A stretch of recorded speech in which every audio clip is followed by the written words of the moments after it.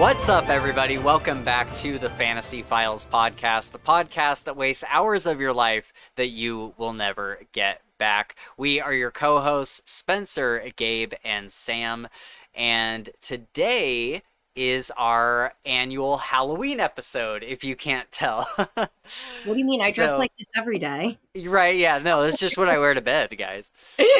So last year, we read several books. One of them was Stolen Tongues, and then we read two others, I believe.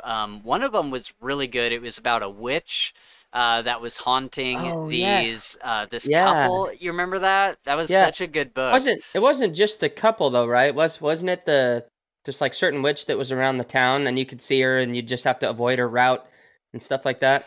No, that was another book that we read on the side. Okay. The one that I'm thinking of is there was this couple that was camping. Goes out camping. Okay. Yeah. And everyone's telling them like, hey, you don't want to go out to the camping spot on this specific weekend. Like everybody avoids it, and they're like, whatever. Mm-hmm. And then they get out there and they get haunted by this like really scary ghost witch.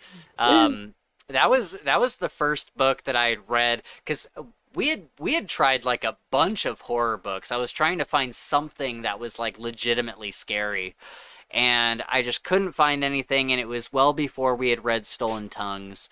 And I remember I found that book and I was like, here we go. Like, this is actually scary. If I can, when I'm editing this, I'll put the title of the book somewhere on screen so you guys can see it, because it was really good.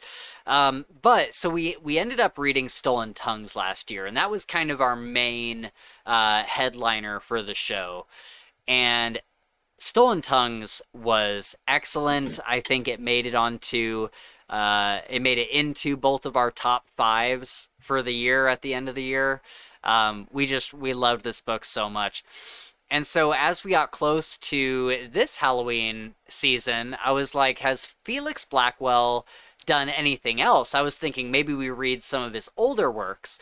And when I looked that up, I found out that just like days ago, he had released this prequel to Stolen Tongues called Church Beneath the Roots. And it happens before the events of Stolen Tongues. And it's not exactly like how all of the things got started, but it's another look into another generation of people dealing with this curse on the mountain. And so I saw that and I was like, we got to read that, right? Like, we gotta check out this prequel book.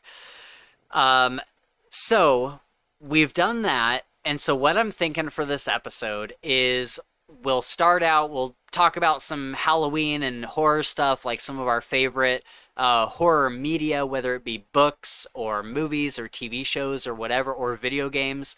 And then we'll talk about Sam, that way. She just read Stolen Tongues for the first time, because she was like, there's no way that I'm going to read a prequel to this Stolen Tongues book without reading Stolen Tongues. So we're going to get her thoughts on that. We'll try to keep that spoiler light, or spoiler-free, spoiler light. And then we will talk about Church Beneath the Roots in a spoiler-free way, because I know a lot of our viewers have probably not read it, probably didn't even know that it was out, because it's literally like days old, like maybe a couple weeks old or something. It just came out in October here. So we'll talk about it in a spoiler-free way, and then we're going to give all of you guys a spoiler warning when we go in to talk about full spoilers for both Stolen Tongues and Church Beneath the Roots. And you know, when I post this to YouTube, I'll have chapter markers down there, so please use those at your discretion.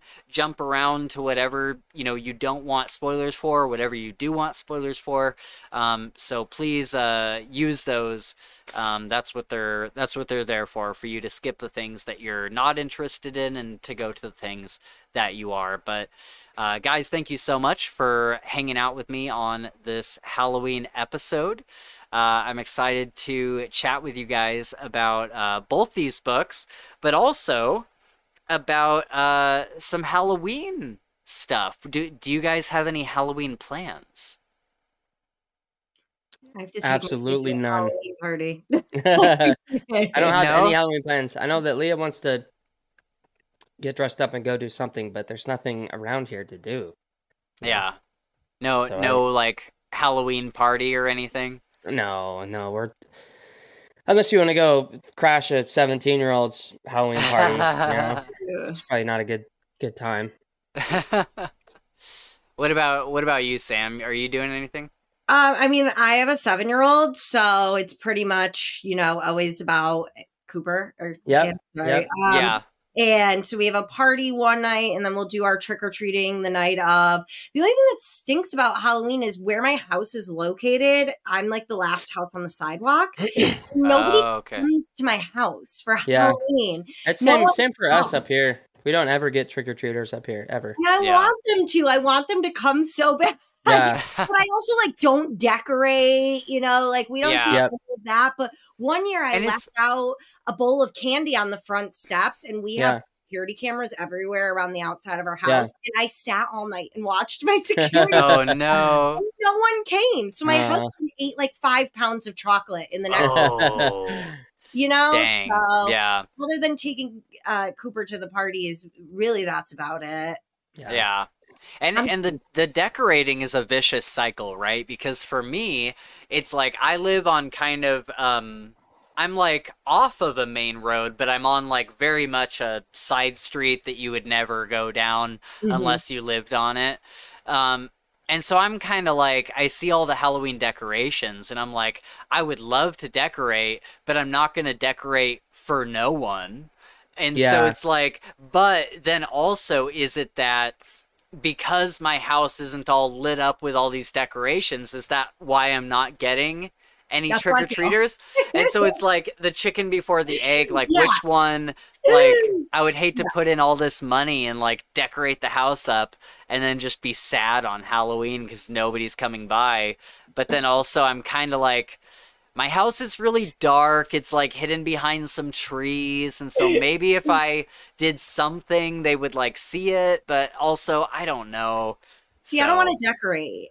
I had 2 parents that decorated. My dad would do our lawn for every single holiday. We had all the blow up big of every holiday. They went out. Yeah. We had the lights. We had mini Christmas trees that went up our full long driveway. And then the inside of the house was decorated. I am the exact opposite. If somebody wanted to do it for me, sure. But no. Yeah. My brain is always like, I'd rather be reading a book or, Right. doing some craft project. I am not a decorator. That's fair. That's fair. I am not a decorator for Christmas. When I was young, my mom would like go all out for Christmas. It's her favorite holiday. She does like the whole Christmas in July thing. And she's wild about it. It's kind of made me hate Christmas, honestly. Like I'm very much the Grinch nowadays. But there was a period of time where I think I just needed some sort of creative outlet and I wanted to like find a way to bond with my mom over Christmas. And so I was like, I'll do the decorations and I'll go like crazy with it. And so when I was young, like literally 13, 14, something like that, I was out there on a ladder and just like stapling lights to the house like crazy. I did all this crazy stuff with lights. And my mom thought that meant that I wanted to decorate forever. And so then every year she would tell everybody, like, even when I was like 17, she's like, Spencer loves decorating. Like, he goes so far into it. And I'm like, Mom, that was like 2 Christmases where I just needed some sort of outlet. Creatively. Yeah. And so then she like expected me to do it every year. And so then I started like hating it because then it was expected of me. And so... I feel you on that. I feel you. But I would love to decorate for Halloween because it's not like you don't need like a ton of lights and stuff, really. It's more like blow ups and like Yeah. decorations and stuff You know what that you would buy. like even more than that though is like just decorate your inside a little bit with some Halloween stuff. Get Yeah. get a couple, something to put in front of that TV downstairs, like a little Happy Yeah. Halloween thing, maybe a pumpkin over here. Yeah. Maybe something, doesn't have to be a lot, but I feel like that still gives you enough of the spirit to be like, all right, I feel like I'm participating, but I also don't really want to participate. So sure. Here's the thing though, Gabe, is I feel like if I decorate the insides, then I am going to be disappointed if I don't have friends over to see it. Oh.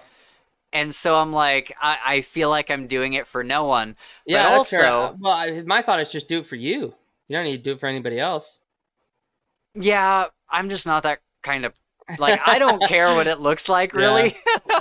And so, like, people that are like, even with like fashion and stuff, they're like, well, just dress up for you. Just like you. I'm like, I don't care what I look like. If I'm dressing up, I'm dressing to like impress other people. Yes, I feel you.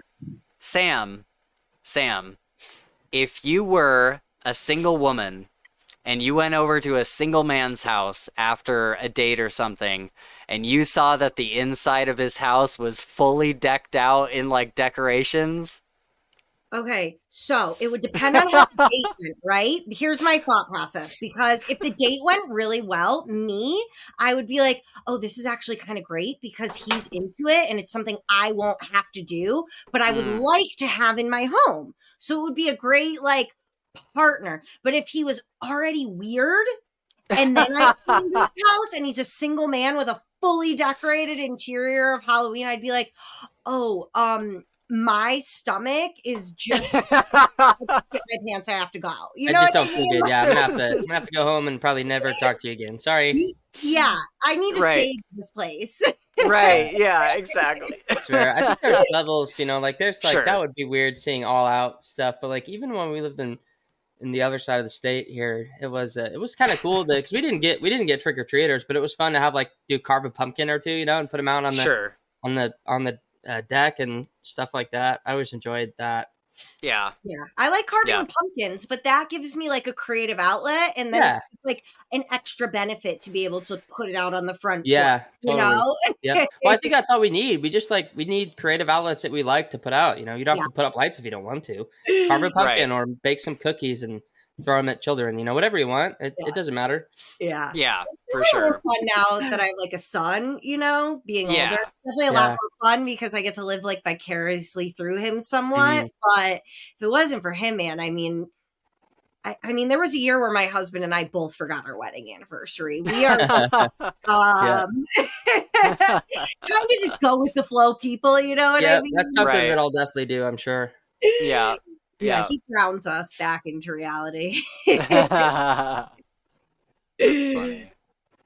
I don't know. I would love to decorate, but I would also just be like, I don't know, if I ever had somebody over and they like saw the inside of my house, then it would be like it's a double-edged sword, right? Because it's like you're decorating hoping that people see it, but also as a single guy with a dog, with just me and my dog, it's kind of like people like kind of going all out for Halloween. All right. Yeah, no, you just have to. If you're gonna do it, you just have to do it small for you. Yeah. Get a pumpkin or a candle or something.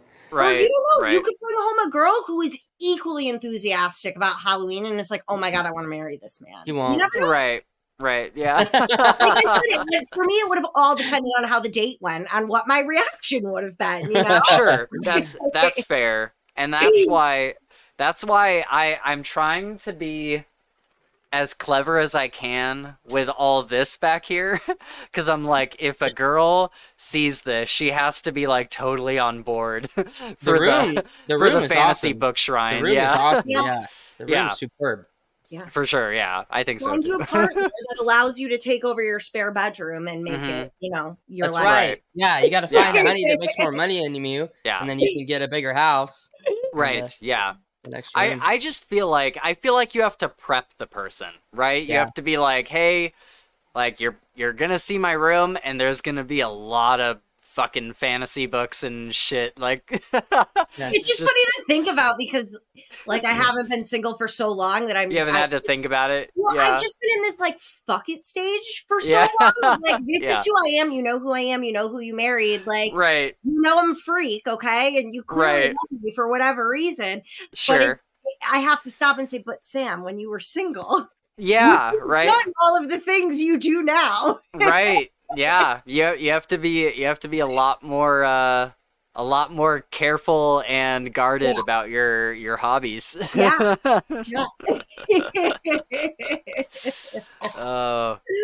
But okay, so let's talk about horror stuff.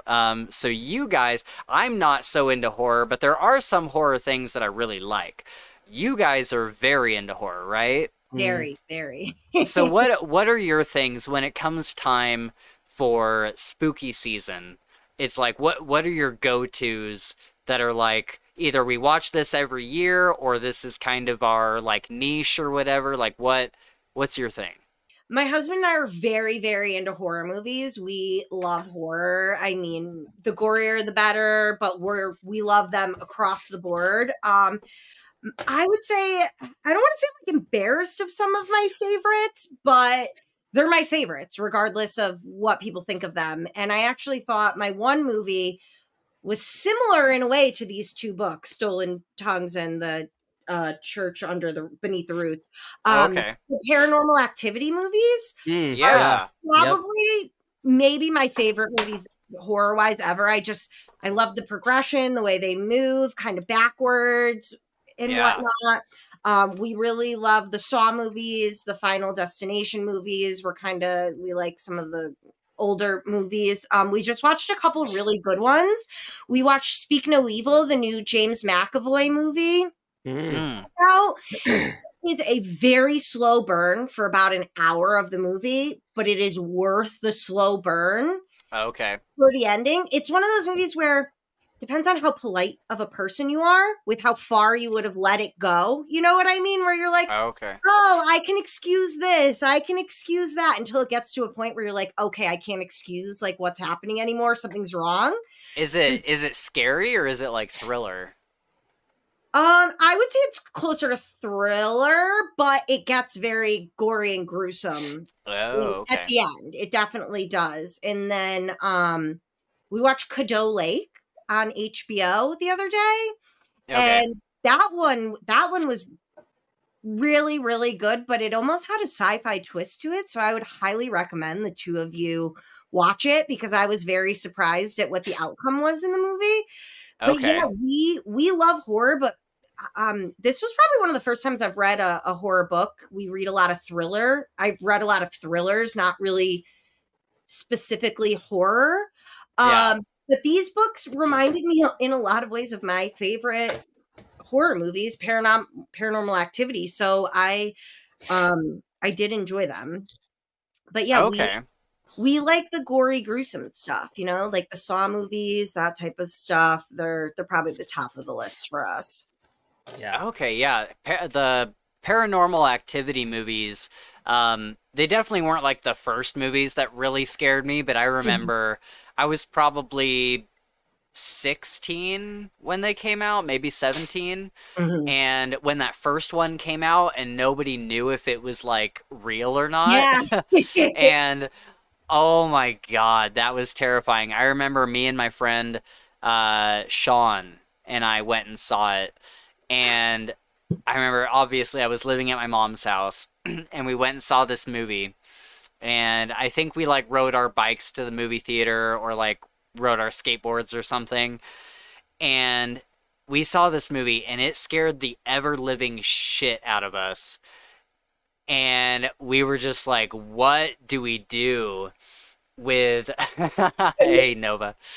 I was like, what do we do with the information from this movie that we just saw? We're talking about a Paranormal Activity, Spacey Nova, the first one, and we were like terrified the whole way home because it was like dark, and in order to get from the theater to my house, there was like by far the shortest way was to go through the woods. And it was just like terrifying. And we got back to my mom's place, and I was like, hey, are you down to just like crash here? And he's like, yeah, totally. And we just like both crashed in my room because we were like, we were scared shitless. Like that movie was insane. Michael and I love found footage movies. They're our favorite genre of horror. And I think it's because it feels real. You feel like you're watching found footage. And that Sam, can you watch foreign found footage films? Like something that's not I would absolutely watch a foreign found footage film. Okay, because I've got a movie for you that was made in Thailand that is by far the best found footage film I've ever seen. Okay, please. Please. It's called Incantation, but I'll text you in the group chat. Okay. Yeah, we really love found footage. We recently watched one called Hell House, and it's about this group of friends who travel around the United States and set up haunted houses every Halloween in these different towns. Oh yeah, I've seen it. Yeah, and in the one we watched, the first one, it's this like house that a bunch of murders had happened in, and crazy stuff starts happening, but the whole house is decorated like a haunted house. It is so good. Wow. But is this like a dramatized like movie, or is this like a documentary type? It's like a documentary type. It's definitely found footage. It's them like filming themselves preparing the haunted house for the season. But it's like a movie. It's not like it's like acted. It's acted. It's absolutely acted. But it's the whole time you're watching it through either somebody holding their camcorder or like the security cameras. Yeah. It's very much like Blair Witch style. Okay, cool. That's awesome. That's my favorite. It makes you feel like it's real. Have you seen the VHS films? No, I haven't. Okay, I'm pretty sure they're on Netflix now. Watch the VHS films. Okay. Phenomenal horror. Okay. It's a bunch of like little clips clipped together, and each one is like a crazy found footage film. Oh, so good. Oh, okay. Yeah. Have you watched the 20-minute horror stories on Netflix? No, I haven't even heard of that, Gabe. Yeah, it's either Netflix or one of those, but they've been out for a little while. But it's basically a series where each episode is a different 20-minute horror story. Are you thinking of? Is it called 20-minute horror stories? I think so. Yeah, something minute horror stories or like. Because I remember two sentence. That's it. Okay. It. But each episode is like its own little short horror movie. Oh, cool. Some of them are better than others, but it was a cool watch. That reminds me of like Cabinet of Curiosities. Yeah, same exact thing. Oh, okay. Yeah, I liked that. Yeah. Well, did you know these books, the Stolen Tongues books, came from him starting like a writing prompt on Reddit? Really? Yeah. I found that out when I was looking it up to order the books, that it started out as like a series on Reddit. Oh, shit. That's cool. Dang. Oh, and PSA to anyone listening, Stolen Tongues is free on Audible. Ooh, interesting. That is it was free when we were listening. Yeah, I know. I wish. Yeah. Because I ended up listening to the second book, but I had started the first book. I was going to do audio, and I saw it was free. So the first book is free. Okay. Very cool. Yeah, that's guys, cool. Go check out Stolen Tongues if it's free, especially. Nova says, the first movie that terrified me was Sphere. My friend's dad took us when I was like 8. Have either of you guys heard of this movie, Sphere? Never heard of Sphere. Okay. But I will say that 8 is a little young to be going to the theaters for a horror movie. I know, yeah, that's terrifying. That's scary. I think I was probably like 13 or 14, my first like real big horror movie in the theaters that I watched. Yeah.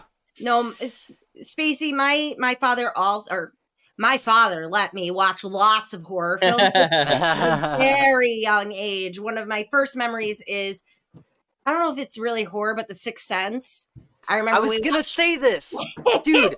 My mom took me to this when I was about, I think I was like 6 or 7 or something, and we were on a Disney cruise, and she for whatever reason, they were playing The Sixth Sense, and for whatever reason, my mom thought that was a good idea, and it scared the piss out of me at that age. I'm sure it'd be fine now, but it scared. Oh man, it scared me so bad we had to leave the theater. Really? Yeah. I've loved it since a child. I was never like, oh, I can't do this. I was like, give me more, please.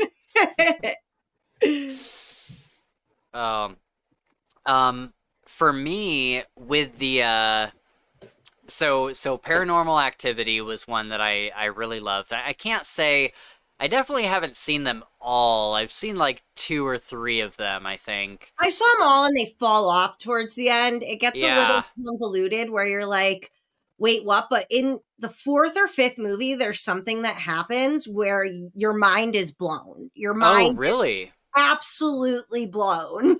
Really? I want to Okay. say it's the one that it has some sort of like Day of the Dead Mexican theme to it. It's like Whoa. Dia de los Muertos. yes.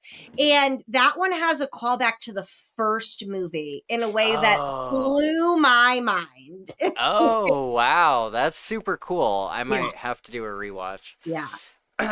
Nova says, dude, Sixth Sense made me afraid to take cold showers because in the movie they said when it's cold they're angry. Nothing like a little light childhood trauma, right? Yeah.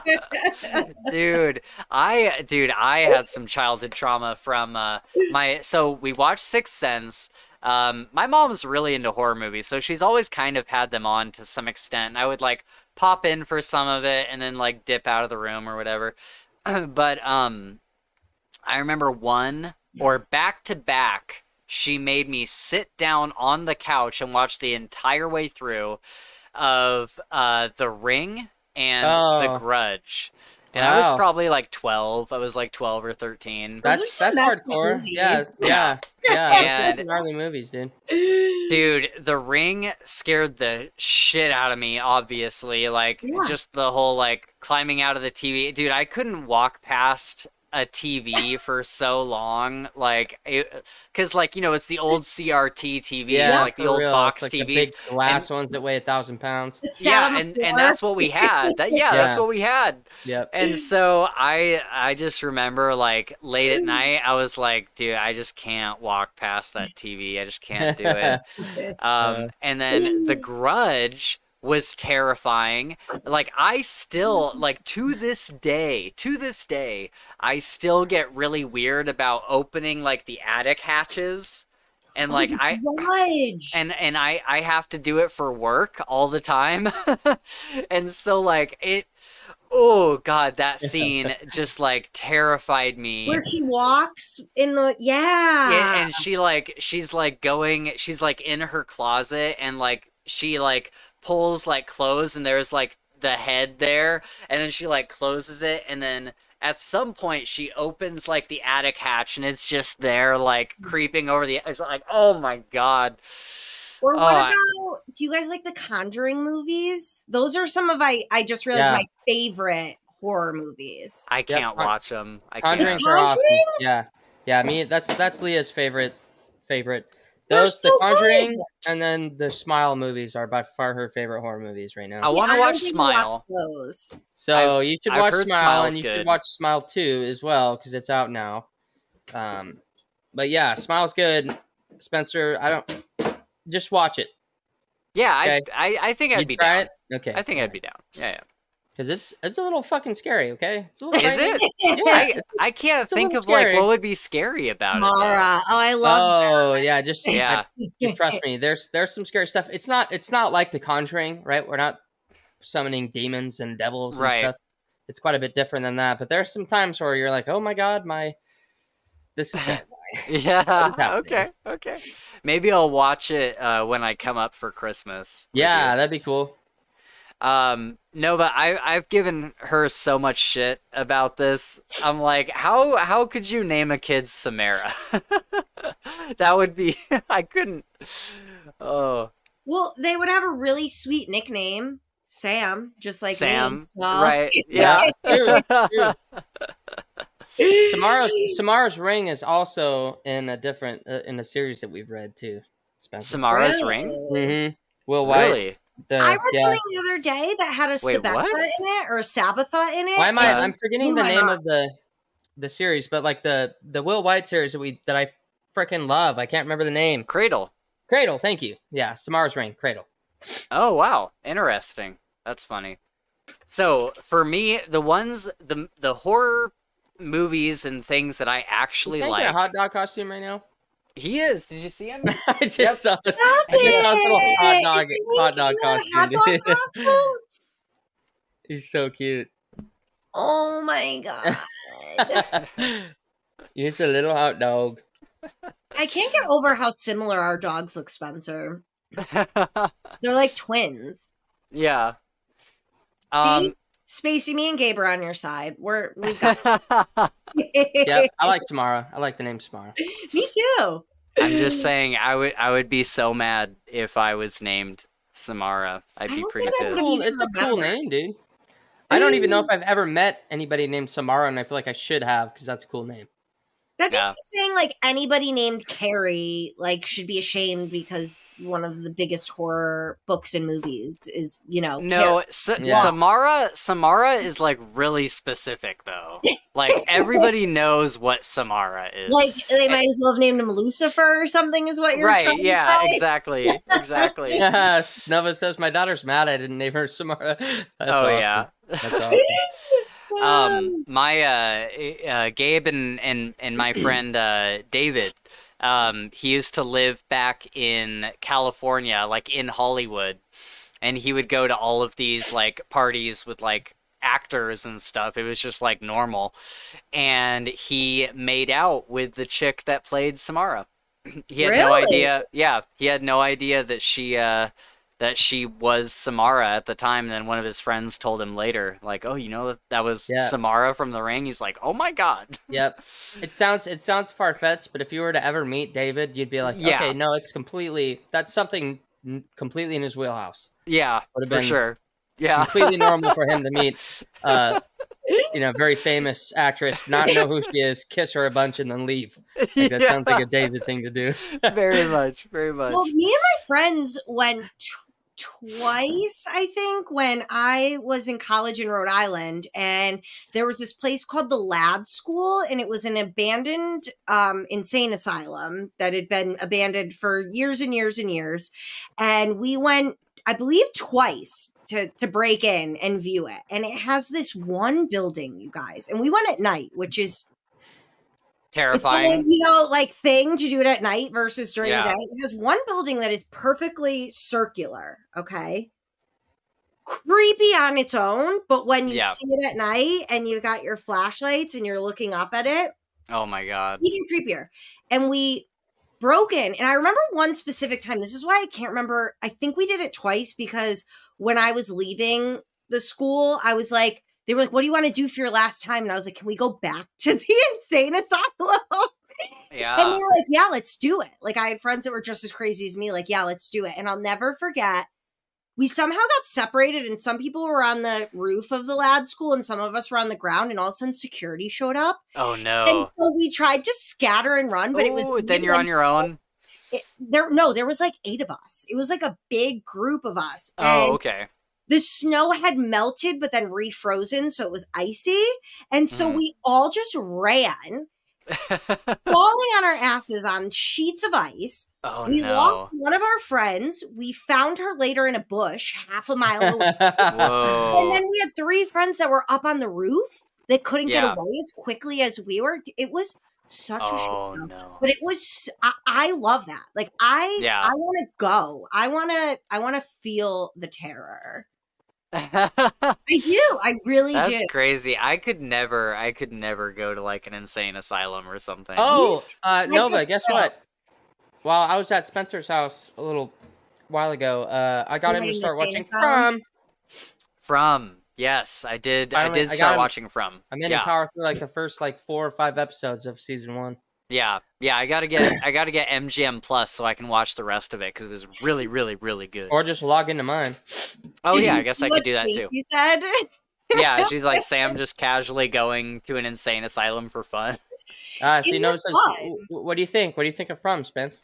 I liked From a lot. I think it reminds me a lot of like the early days of Lost. Ooh, Just the everybody best trying series.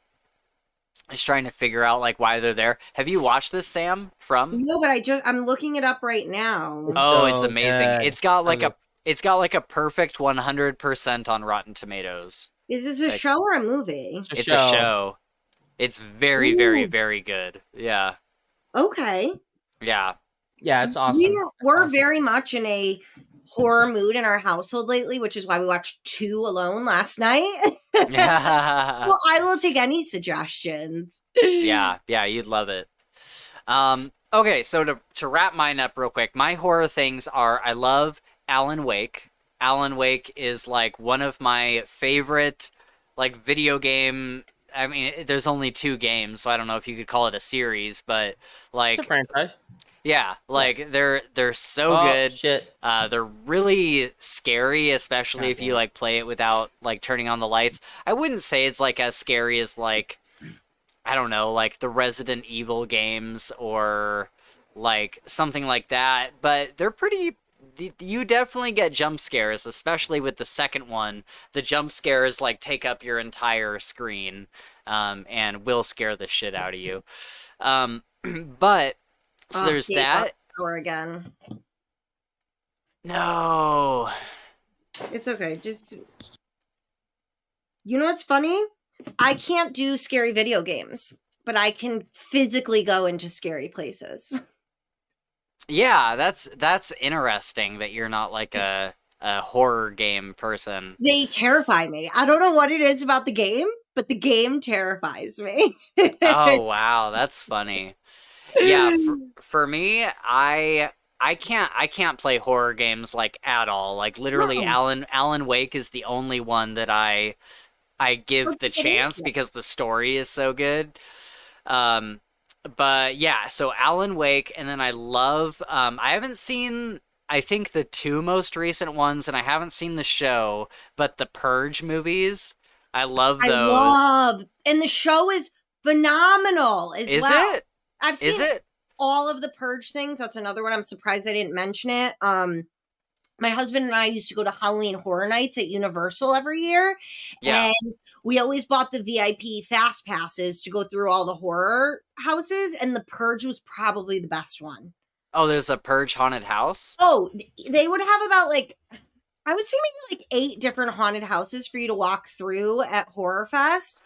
And if you didn't get the fast pass, you were waiting at least an hour and a half to go through any singular one. But if you paid, it wasn't that much more to get the fast pass. You could get all of them done in like 3 hours, you know?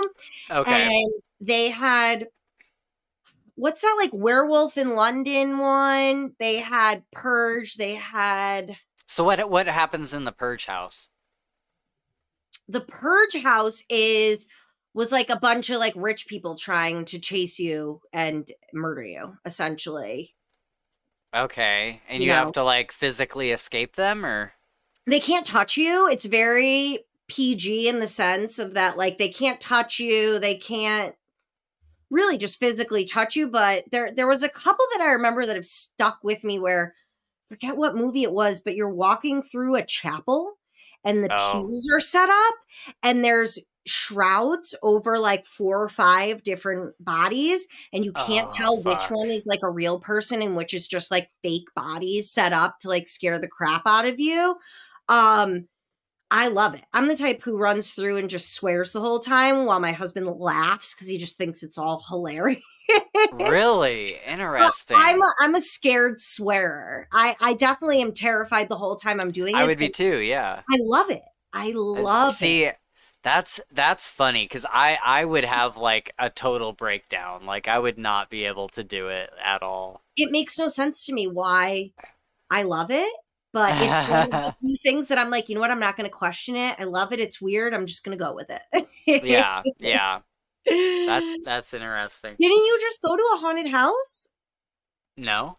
Oh, Not I thought me. you were asking Gabe about that before. No. No. Have you ever done any haunted houses? Uh-uh. Oh, No. I've done so many. Really? Yeah. I like being scared. I feel like it's something that doesn't happen to me on a day-to-day basis ever. So Yeah. it's just kind of, yes, Spacey, adrenaline. It's Yeah. an adrenaline junkie rush. Yeah, I don't know. I just yeah, it's never like sounded fun to me in the slightest. Really? Oh. The Purge one like might be interesting though. I just don't know how that would be scary if you're just like walking through hallways and they're like coming out of doors but they can't like touch you. That's it up. It's hard to explain, but they did do, I just remembered, a stage show in the middle of Horror Fest where they had a Purge like game show going on. You know what I mean? Interesting. Like a kind of Wheel of Fortune type of Purge show. And it was interactive and they came out into the audience and like that was really fun. And they sold the Jello shot blood pouches, like the IV bags full of what looked like blood, but it was just Jello shot. Right. It was just a really fun time all around. Oh, American Horror Story. That's the one that I got the shirt from, where it's the clown season, who I actually met the actor who played the clown from that American Horror Story season. He came into the bar that I worked at in Philly back in the day. Okay. But they pick all the different horrors of the year and set it up. We haven't been able to go since our son was born, but I miss it, man. It was an adrenaline rush. Okay, interesting. That's cool. It's really fun. Nova says she loved that series. She also says there's a place that have no boo necklaces, so they won't jump scare you. Interesting. But isn't that like the point of it all? Yeah. I mean, if you have a heart condition, I could understand. Like, sure, no, boo scare me. I mean, I actually, think my husband has a heart condition, so maybe he should have one of those.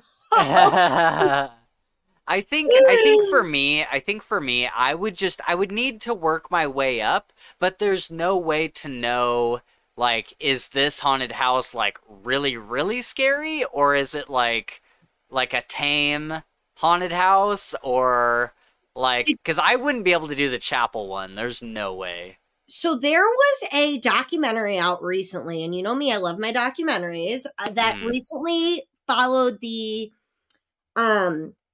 haunted house, but it's the one where they can do whatever they want and you have to sign a waiver to say like you will not sue them, and they will shave your head, throw you in the bathtub with a cage over your head. Have you seen that? Well, or heard of it at least? No. I think you would actually like this, Spencer, because McKay Manor, yes. And this guy gets people to like sign away their rights beforehand, saying that like you can't quit, you can't leave. It is one of the best documentaries I've ever seen in my life. And what does he do exactly? Like, he can actually like hurt people, or he will throw you in a like drainage pipe in the ground with cold water running at you and people coming at you, or they'll try to drown you, or they'll shave your head, or you'll be vomiting and they still will not let up. They'll throw you in a pit. Essentially, think of a horror film, and this guy got people who, like me, say, oh, I love horror films. This is great. And people are like, oh, well, I want a haunted house that actually scares me. So he made them. Wow. But I think he's secretly a sadist and like wanted for to sure. get off on this, because for sure. The people that have done it and came out of it are actually traumatized for life, and not because they were scared, just because of the trauma this guy put them through. I bet, yeah. It's horrific, but you should watch the documentary. He says that no one can last like 6 hours, but he gets people. Yes, his whole thing is like, how far can he push you? Wow. It was a great documentary. Yeah, that's definitely no, he most definitely is. Yeah, yes. that's not a family man for sure. Like, no. But it's so interesting because I had heard for years about this haunted house where if you actually wanted to be scared and feel like your life was at stake, like this Yeah. is what you do, which never appealed to me in any way. I'm like, no, like No. the best part of a haunted house to me is knowing that like it's not real. I'm okay. I can get through this. I Right. do not want you to make my mind think this is real. That's not fun. No, thank you. Yeah, But there are exactly. people out there who want to do it, and the things he put them through is horrific. Yeah. Yeah, Yeah, that's terrifying. not real. Yeah. Okay, so other horror movies and stuff, I think I mean, honestly, there's really not many that I super enjoy. Wait, what'd she say here? I heard he was in the military and uses Yes. torture tactics. He would waterboard people, and it's just one of those things like go watch. Just go watch because What's you the will be. documentary? McKay Manor? Is I that what it's think called? it's McKay Manor. It's on Hulu. It's called Monster Inside, America's Most Extreme Haunted House. I'm going to screenshot it and send you the Okay. Okay, so the only other one that I can think of in recent memory that I really enjoyed was Barbarian. Have you seen this? I liked Barbarian. Have I seen Barbarian? I mean, that one had me on the edge of my seat. Yeah. I don't want to spoil it for anyone who watches this or whatever, but like the breastfeeding moment was quite a horrific moment. Yeah. And it only got worse and worse and worse. Yeah. I loved Barbarian. I loved it. I just love how it leads you into thinking that it's going to be one thing, and then it totally flips it on its head, and it's like a totally other thing. And then there's kind of like another like couple twists, like as you get close to the end, where it's like even then what you thought was happening isn't quite what is actually happening. It's like, oh my God. Yeah. Yeah. That was great. That was really good. Justin Long, like random cameo thrown in at the end. Yeah. Oh, that was interesting too. Yeah. It reminded me of a way, now that I think about it, of Speak No Evil, where in the beginning your alarm bells are ringing, but not enough that you're like, I need to get out of here. Right. But it slowly pushes you more and more to the point where you're like, I need to get out of here. I should have listened to my instincts right away. Like, this is not right. Right, exactly, yeah. Oh, he's back. Yay. Yay. Okay, Gabe, we were just wrapping up the horror media segment. So the other thing that I really enjoy that Gabe also really enjoys is the Dark Picture anthology games. Yeah. Like Until Dawn, Man of Medan. Yep. There's a bunch of them. We just played the Corey when he was here. And Sam, if you haven't heard of these are like a narrative, almost like a choose your own adventure kind of thing. Like you make decisions based on what you think the group should do or what you think a character should do, and you like pick your dialogue and all this stuff.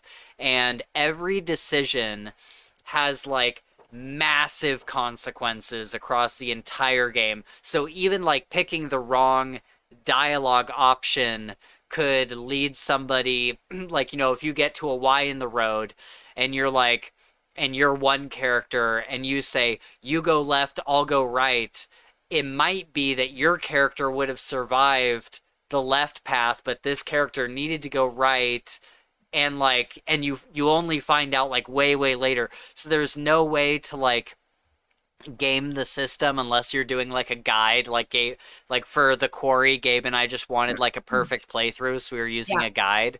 But if you don't have one, there's no way to like make yourself win, because none of the options seem like good ones. And like there was one of my favorite options that obviously we were using the guide for it, but I thought it was really cool. Gabe and I were at the top of this like tower, and there was the monster, and it was like coming up the stairs to get to the top of the tower, and we're out on the balcony, and there's a zip line, and there's a pulley that pulls the zip line back, and it was like you can either pull the zip line back slowly to try to be quieter, or you can try to pull it back really fast to get to it faster. But even if you do it quietly, it's still like creaking and still making noise. And so it's like, what's the right option? And it's all like timed. Yeah, Nova says she loves those games. We got to play that with her. That'd be so much fun. Awesome. It reminds me of what was it called? LA Noire, where you're like the detective, and it's similar. Similar, cool, but like horror. Because you have a PS5, right? Or your husband does. Somebody does in the family. Oh, I play it probably the most out of everyone in my family. And so like the coolest part about these anthologies, the Dark Picture anthologies, is that they have this couch co-op mode where you each, you share one controller and you're next to each other on the couch. And you each get like 4 characters, right? Yeah, you each pick a character. And so it'll be like, all right, character 1, you're up. You pass it to character 1, and he'll do his part, and you don't say anything, see what happens, and then all of a sudden next you're up, and you're like, oh shit, now I gotta do my thing and see what to do. Switches back to character 1. And, it's just really cool back and forth. It's such a great experience because you and your couch co-op person are talking together throughout all of this. Like, what do we do? And like sometimes, there's some actions that are timed, and so this thing is going down. It's like, do we go slow or do we go fast? Like, oh man, you and your husband should absolutely play these. They're not like if I can play them, you can play them for sure. Yeah, we've been looking for a new game, and we are hard up for more than one player games. We've found it very hard to find anything that's more than a single player game. Yeah, I would download the Quarry. You can get it on the PlayStation Network right now for like really cheap. It's like $12. Or we have the PlayStation subscription. Nice, yeah. Until Dawn also just had a remaster that came out. Yeah, that one would be really good. And so Until Dawn is like the original one that I think is the best. That's the first one that we ever played. Yeah. But yeah, you should play those, Sam. That sounds really great. We have needed new games. Nice. Gabe, before we go into our talk about the book, what's your favorite horror movie? So right now it's probably Longlegs and then Smile. Nice. I loved Longlegs. Yeah, Longlegs is a really good movie, dude. It's a really good movie. My husband did not love it. He didn't hate it, but he didn't love it. And I was like, this is one of the best movies I've seen. Yeah, like, it's definitely an acquired taste. And I think the reason why I liked it so much is because of like the games that we play, like The Quarry or whatever that other one was. Because it's very much like you're kind of this, you're this person that's been touched by evil a long time ago, but you didn't really know it. Yeah. And now that you're an adult, you're trying, you're an FBI agent, you're trying to figure this stuff out, not realizing that you've already been involved in this for a long time. You didn't know. Yeah. So it's just this crazy mess of. Would I like it? Yeah, you would like it. It's not scary, dude. It's not like a jump in your face scary movie at all. Okay. It's very much a very visceral experience. Mm-hmm. Okay. Like it's the kind of thing where you might understand something at one point and your heart's not going to stop for a while because it's like it's crazy the levels that they play at. But it's not like jump out your face scary. I think you'd like it. Okay. Cool. And Nick Cage is phenomenal. Nick Cage is awesome. Oh, Nick Cage is in it? That's funny. Nicolas Cage is the bad guy, and you only see him a couple times, but God, he's such a good actor, dude. There's some stuff that he does. There's even the scene where the girl that's our main character, I guess, like meets this person in a jail cell. He gets caught. And there was while filming, they put a heart monitor on her because they wanted to see how visceral it was for her. Oh. And this was in their theaters, like in every like advertisement they had. This was one of the main things. Like, we put a heart monitor on our actress. This is the very first time her seeing Nick Cage as the bad guy. It's the first scene she's in him with or whatever. And her heart went from like 80 to like 190 beats per minute. Just violently terrified. And even the actress was like, dude, this is the most visceral thing I've ever felt. Yeah. Like, it was horrifying. Yeah. That's wild. Yeah. It's a great movie. I loved it. When it was done, I was like, that was amazing. Yeah, it's a good movie. Okay. Yeah, when I come out for Christmas, we'll watch Longlegs and we'll have to watch that and Smile. Yeah, and Smile too, also. A Smile? There's a second Smile? Smile 2 came out in theaters, yeah. Oh, man, that's funny. I need to watch them. Okay. So we are gonna talk really quickly about Stolen Tongues because you've just read this, Sam. Mhm. And we're gonna try not to go in too deep into spoilers because we do have a spoiler section coming up. But I was so happy when you texted the group the other day and you were like, hey, like I've been reading Stolen Tongues because I didn't want to read Church Beneath the Roots without reading it. And I was like, yes, this is what I wanted all along. So yeah, what'd you think? I mean, I texted you guys and was like, I'm loving this. Like, this is phenomenal. And a lot of it, I think, reminded me in a way of Paranormal Activity. And reading book 2 only fully solidified for me that I was like, okay, I think I like this because it's kind of in the same vein where you read about this one story and then you go backwards to find out what led up to this, essentially. Even though you don't get the main answer to what you're looking for. You know what I mean? There's no like, this is why all of this is happening, but you get kind of the lead up to it. The only issue I had with Stolen Tongues was that I loved that book. I tore through it. I read 200 of the 300 pages in like 3 hours. A day, right? Yeah. I just sat down. I blew through it. I couldn't stop. Yeah. The ending disappointed me so much. No way, really? That it was so hard for me to start I listened to the audiobook for Church Beneath the Roots today. It was one of those ones where it was like, I had such high hopes, and then the ending, it felt like it led up to so much in Stolen Tongues, and then it just ended. And I was like, you gave me no explanation, no nothing, that I was kind of disappointed. So I was very grateful to have the second book that was a prequel immediately available to me. Right. But it made it really hard for me to go into it because I felt so let down at the end of the first book. Wow. When that's like the exact opposite experience we had. When we get into spoilers, you'll have to tell me like what specifically, because I can't quite remember exactly how it ends, but I remember being very satisfied with the ending. I thought I was also very happy with the ending too. For me, the church gave me... Oh, you have the actual book? Oh, I have both of them. Oh, no way. Are they in hardcover? Are they paperback or hardcover? Paperback. They're all paperback. Okay. But book 2 made up for or the prequel, but book 2, made up for all of that. It gave me what I felt I was missing from Stolen Tongues, because I loved Stolen Tongues. And while the ending was great, I needed a little more. And I feel like Church Beneath the Roots gave me everything that my brain felt I was missing in the first book. It gave me all of it. I loved it. Okay, cool. So let's talk spoiler free about Church Beneath the Roots then, because I think this is an excellent follow up to Stolen Tongues, because I think, and I don't know if I speak for you, Gabe, but I think I read Stolen Tongues and just assumed that was it, like it was just this one off. I didn't expect this to be like a series or anything like that. And so to get a prequel, just by itself was a very happy surprise.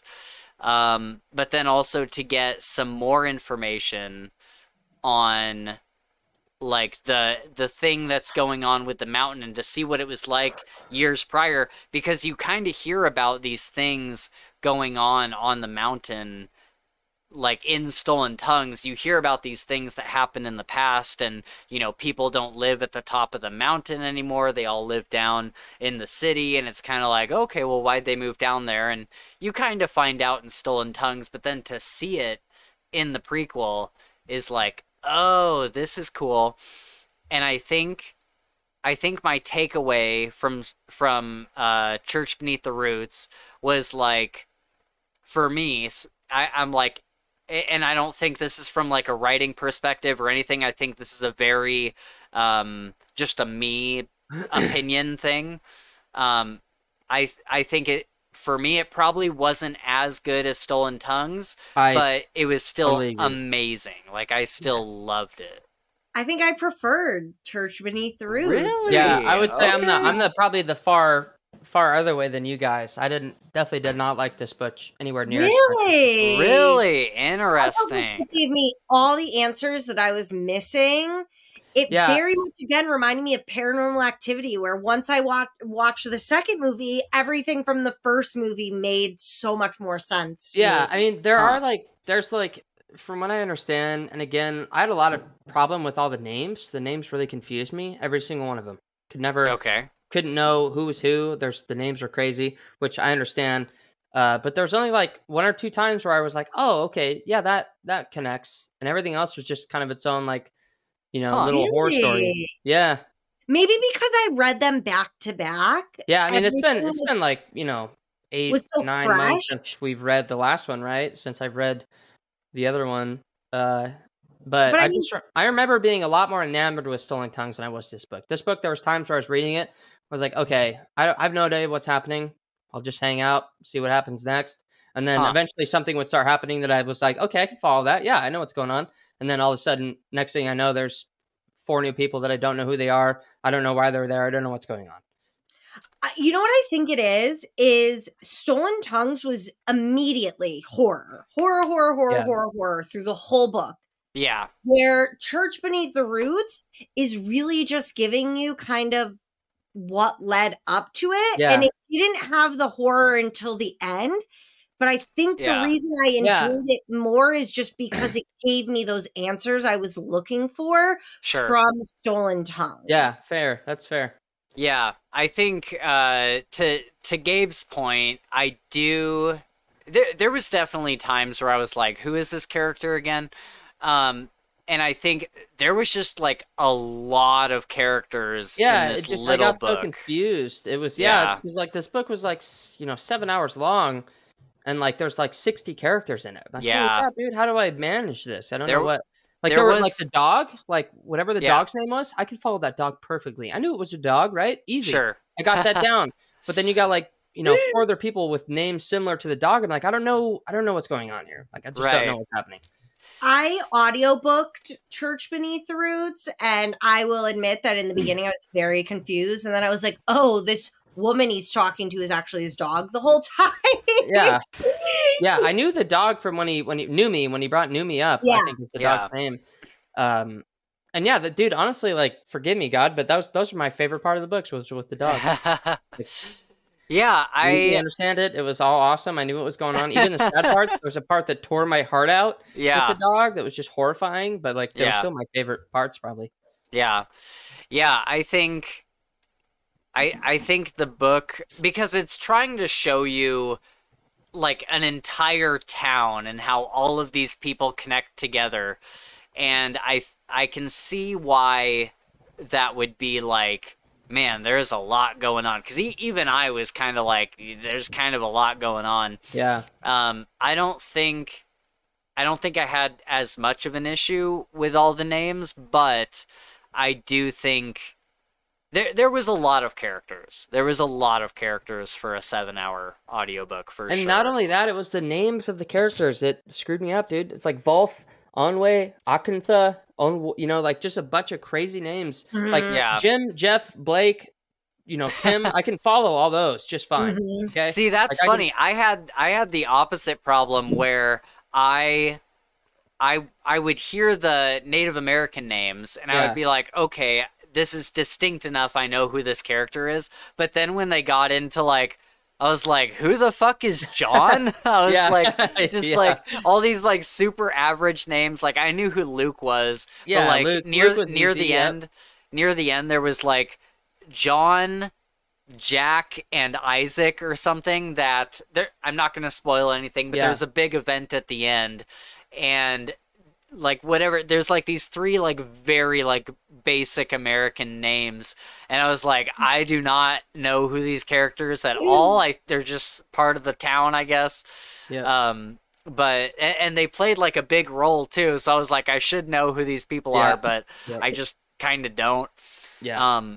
But I will agree with you that there was a lot of names that get thrown at you very quickly too. Like right from the beginning, you're given a lot of names that you have to keep track of for sure. Yeah. I think I'd probably give it another try too. Sure. Just I would love see, to 'cause as I haven't well. been feeling the best lately, so it's hard to like really dig into something. But Yeah, it'd you've be been really cool. sick this week. This yeah, because like I knew there were like every part that I would lock into of this book, like I've really thoroughly enjoyed so much. Yeah. Like it was like really awesome and it grabbed me just like the last book did. Yeah. But again, there's just times where I just don't know what's happening. I'm like, I'm sorry, it's probably on me. I get that. That's fair. That's fine. But physically as a person, I don't know what's going on here. I just saying. Sure. I might be slow, that's fair. It's all good. Sure. I just couldn't follow. Sure, that's fair. That's fair. Yeah, see, I watch a lot of documentaries on lost civilizations.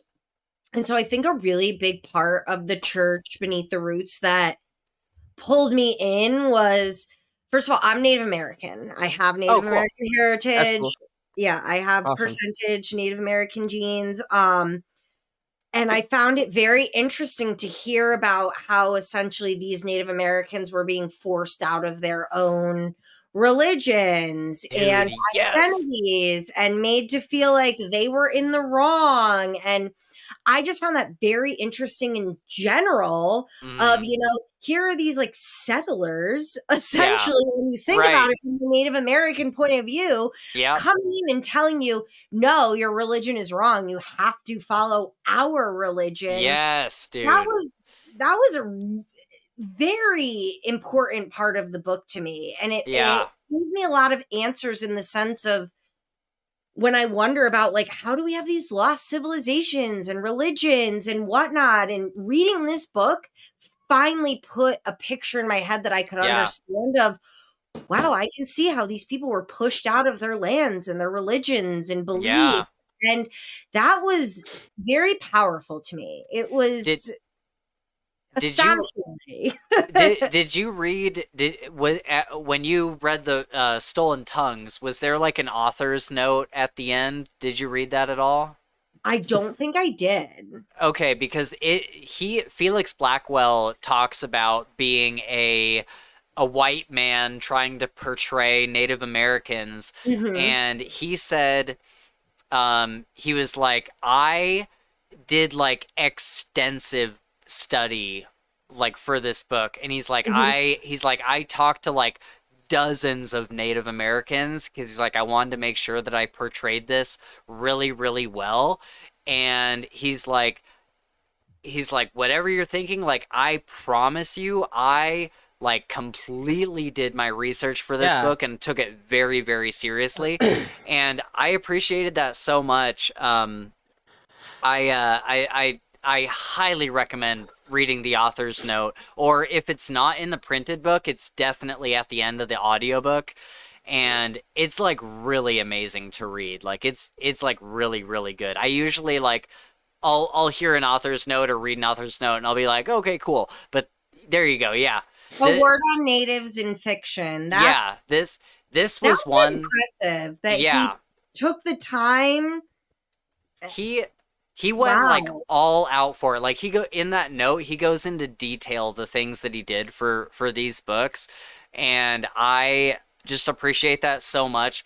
I'm not Native American, but something that people might not know about me is I'm like super, super, super, super into Native American stuff. Like I love it. Both of my sisters are Native American, and we've gone to like powwows and all sorts of stuff. And do you know what tribe they are? What's that? Do you know what tribe they are? No. I should know that, but I don't. But yeah, I love the culture. Like anytime I've been to like, because my mom is also obviously not Native American, and my sisters are adopted, and my mom would take them to all these Native American events, and I just like ate it up. Like I loved it so much. And I think oddly enough, my love of this my love of this started from Assassin's Creed 3, where you play as a Native American By far during the best Assassin's Creed, dude, it is mine too. I love it so much. Hands down. And it's where you play as a native boy, right when the English are coming over and like taking over the land and kind of moving. Washington. I mean, it was really literally back when it started. Yeah. And they're like moving natives out of their like land that they've had for millennia, like, you know, just forever. They want to drill it for oil or some All other sorts of crap that they shouldn't do. Exactly. And I remember playing that game for the first time, and I had never really thought about Native Americans to like any serious degree. I mean, I was like, I don't know, 15 or something, 16. And I was playing that game, and it just filled me with like just so much, I don't want to say guilt, because I think people use that term kind of oddly, but it just filled me with such a love for the Native American people, even though obviously Assassin's Creed isn't going to be the most accurate source of information when it comes to this stuff, but it still like sparked that in me. Yeah. And I don't think anybody would really ever call me like an activist of any kind, but that is something that has always been like close to my heart. So to read these books and to hear that Felix Blackwell put so much effort into portraying this in a very real way, and then reading, especially because you don't see it that much with the first book. There's like Native American lore and stuff, but in Church Beneath the Roots, you see firsthand these people who are like basically imprisoned up on this mountain. Like, they are not being allowed. Yeah, they're like, we want to move down the mountain so that we're not freezing up here. And I won't go into spoilers, but there is a reason why they're up there. And it just seeing that all of that play out throughout this book, I loved it. I loved it so much. And I love just like all of the Native American culture. And there's like, for the people that haven't read it, there's a pastor that has built a church up on this res, and he has kind of been sent there to be like a proxy or like kind of a guard dog. Yeah, like he's trying to convert the native people, and he's also kind of in charge of this area. Like he's kind of the gatekeeper that is keeping them from. Like, did you understand this better than I did, Sam? Like, he's sent there by the government, kind of, right? He was working with the government? If none of them were involved, you know, and the Native American tribe had not been touched by outer influences, when all of these bad things started happening, they would have moved as a unit.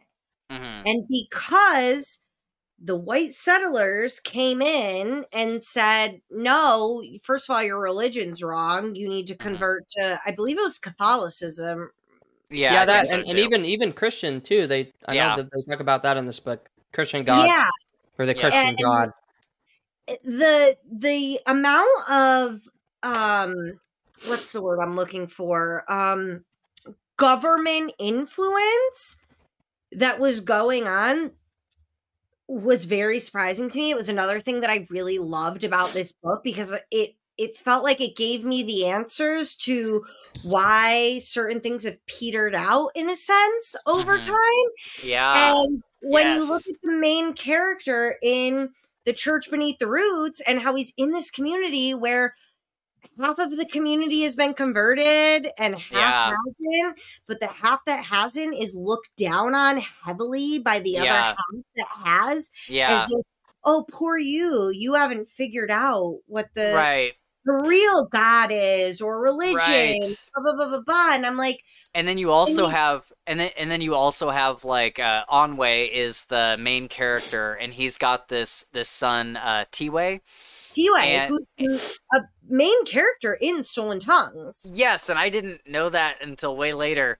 But I didn't, because I had forgotten his name. I had forgotten the dude's name, and so then when I got to the end of the book, I was like, "Oh my god, it's the guy!" But I saw your text, and I was like, "Dude, we're about to talk on the pod in 5 minutes. What are you doing?"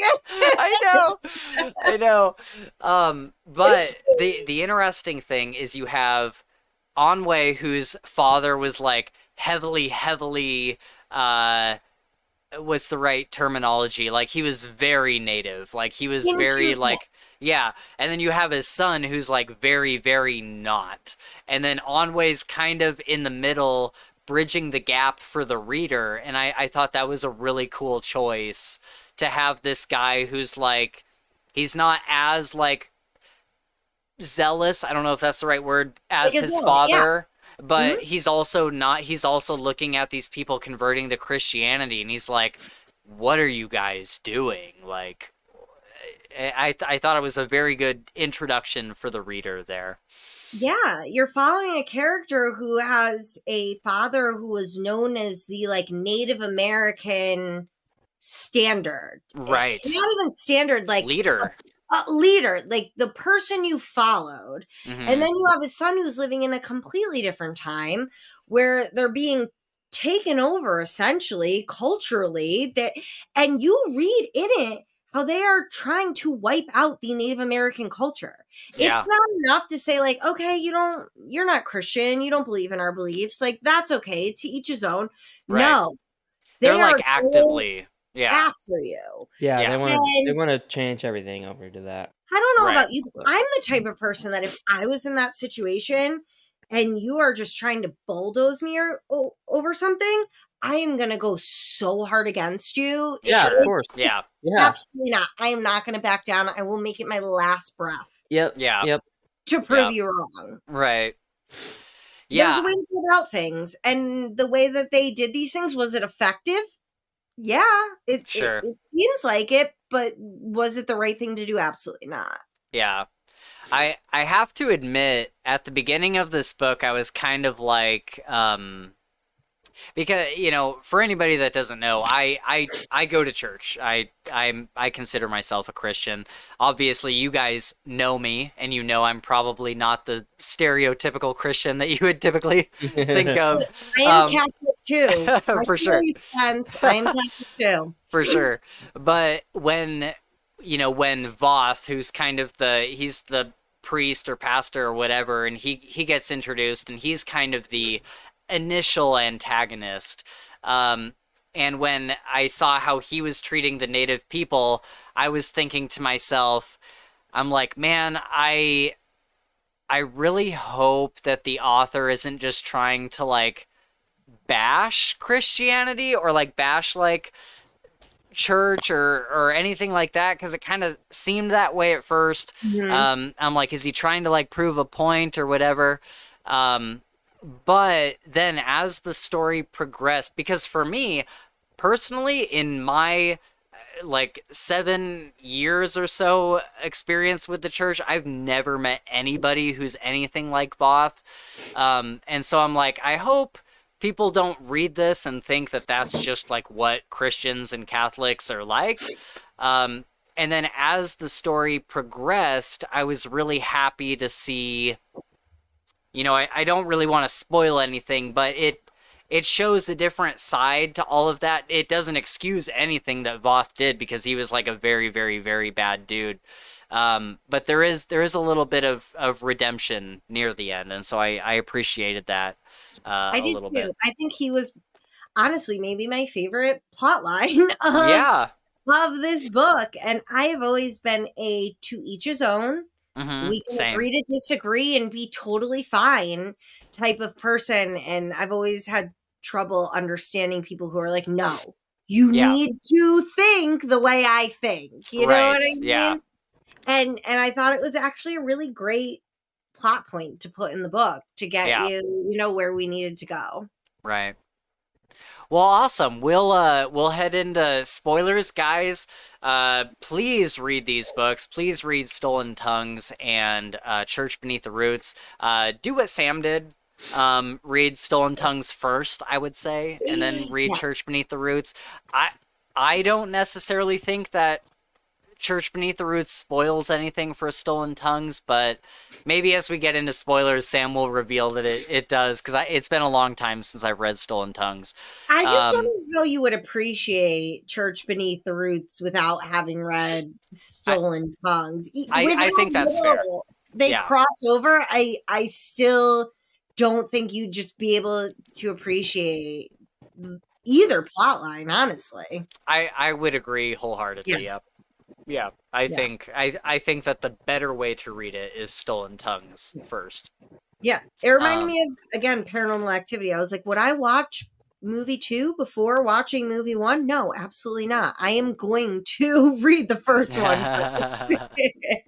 Awesome. Well, I'm so glad you did, and I hope that our viewers will check these out too, because I think that especially Stolen Tongues is very like an underrated or underappreciated horror book, and I think that if you're looking for like genuinely good horror, check it out, because I've read a lot of horror books and not very many of them have legitimately scared me until I read Stolen Tongues, and it scared the shit out of me, which was very unusual for me at the time. So, well, for me to add to that, I mean, I don't really read a lot of horror. If anything, I read more thriller. Mm-hmm. And I really went into this with like an F you guys. I hate you for making me do this, but you know my brain, and you kind of secretly knew that I was not just going to read the second book. I was going to read the book. And I didn't want to like it. And the first book really pulls you in immediately. It is instant horror. There is no lull. There is no break. The first book is like bam, bam, bam, bam, bam, bam, bam, over and over and over again. Yeah. The second book for me was what slower. I needed personally. Yeah. I needed you to give me that, some may find boring, but detailed explanation in a way. Not like the full explanation. Yeah, you definitely don't get everything, for sure. But what led up to this? And for anyone listening, read book 1 and then read book 2 back to back. I highly suggest that, from what I've like seen so far, as the way to do it, because I really think it opens you up to a different view than having read book 1 forever ago and now reading book 2. I really do think it makes a difference. For sure. For sure. All right, guys. Well, we are going to go into full spoilers for both Stolen Tongues and Church Beneath the Roots. So at this point, if you have not read those, then I would definitely stop this video or skip to the outro or final thoughts or whatever, and then come back later and watch it, because you really don't want to get spoiled on these books, for sure. They're very good, and this is from someone who did not want to read these horror novels. Okay? All right, Sam. So Stolen Tongues, spoiler thoughts. Okay, so I think like my major problem with Stolen Tongues, and I loved Stolen Tongues. Remind me how it ended. Up until 4/5 of the book was so satisfied. I loved it. I loved the build up. I loved, the little breadcrumbs that were thrown in every now and then. I think my major issue was, and again, I'm just going to say this ahead of time, is all of these problems were solved with book 2 for me. Okay. All of my problems with book 1 were solved with book 2. Was that they introduced this seller and we only heard like 30 seconds about it. I remember that. Yeah.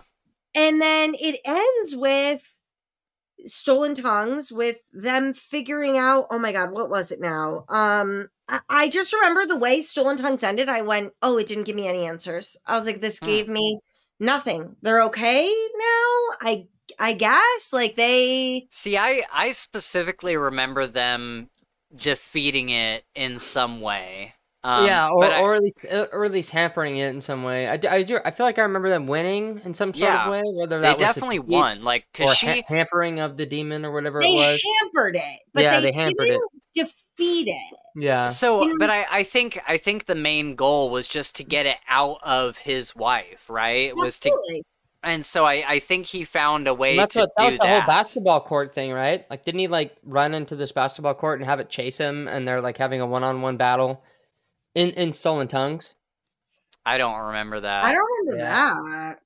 Well, maybe not a basketball court, but I know that the husband and the demon, the Stolen Tongues demon, they get into a little battle, one-on-one action. I just remember like her sister showed up and all this really weird stuff happened with her sister's baby. And I was like, Yeah. why did her Yeah. sister come visit with her infant son after there's been these prophecies of like he will die? And the girl was vomiting up all of this black vomit that like stained everything and made it look like the creature was coming closer. And I just remember thinking throughout a lot of the book, like, I would have been out. I would have been out. For sure. Yeah. I would not have been here. Yeah, Nope. the sister staying for as long as she did, I remember being like, "What the fuck?" But I think that for me, the cellar was definitely a thing that I was kind of like iffy about, because they set up this whole cellar thing, and then I think I even asked Gabe in that episode. I was like, did anything happen with the cellar? Because I don't remember anything happening with the cellar. They have like a weird vision. He has a weird vision. Felix has a weird, Felix, right? Felix has a weird vision where he's in the cellar and it feels wrong and all of this, but then nothing comes of it. And then they talk about later how after everything is settled down, oh yeah, the park trooper says we went back, everything looked good, but he had mentioned how the wood was restacked over that cellar door that nobody knew about. And I'm like, all right, well, you still haven't told us what that fucking cellar was all about. Like, Right. which we sort of in this book, we got more understanding of what was in those jars in the cellar, but we didn't get like an answer to. Tell me about that, because I don't remember. So there's towards the end of The Church Beneath the Roots, where the main character, T-Way's father, who's our main character, right? He has some vision and he sees Jennifer, who I don't know if you remember. Jennifer is the family that the girl in Stolen Tongues family bought the cabin from. Faye's family bought the cabin from. Okay, and if you remember in the first book in Stolen Tongues, Felix tries to reach out to Jennifer and her husband. Yeah. Jennifer's husband has killed himself, but she remarried.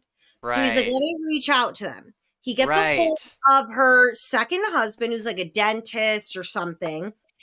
Doesn't answer him right away, but gets back to him and like freaks out on him. And then finally leaves him a voicemail and says, I'm so sorry. This is something we dealt with. It was like really tough for me to even talk about this. I was so shocked. Like, my wife has been dead for this many years, blah, blah, blah, blah, blah. Right. Yeah.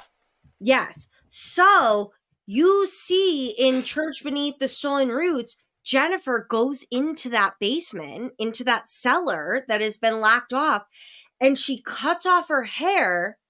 Huh. She's either the one who cuts off her hair or puts the blood in. There's two different people. I can't remember which one was which. And one person puts their hair in the jar, and another puts their blood in a jar, and that's what helps them walk through the portal that is beneath the cabin. So is the entire Church Beneath the Roots underneath that cabin? I believe there's an entrance to get there beneath the cabin. And so the guy why am I blanking on his name? Anway, he sees in a dream the people that have gone into that basement and put things in to the jars to then allow them to walk through what looks like a stone wall, but it's not. He says once the blood and the hair went in the jar, this really weird pattern shows up on the door and it allowed them to walk through it. And I was like, oh, they took like the direct route. Right. Yeah. Okay. Yeah. So we got like some of it, and I was totally fine with that because Stolen Tongues gave us nothing. Right. Okay. Cool. Yeah, I like that connection. Yeah, there was that connection, and then the T-Way connection probably hit me about halfway through the book before I realized, because I read the first book and I listened to the second book. Yeah. And I was like, oh, T-Way. I was like, Yeah. he's the son that keeps getting mentioned in this book. Right.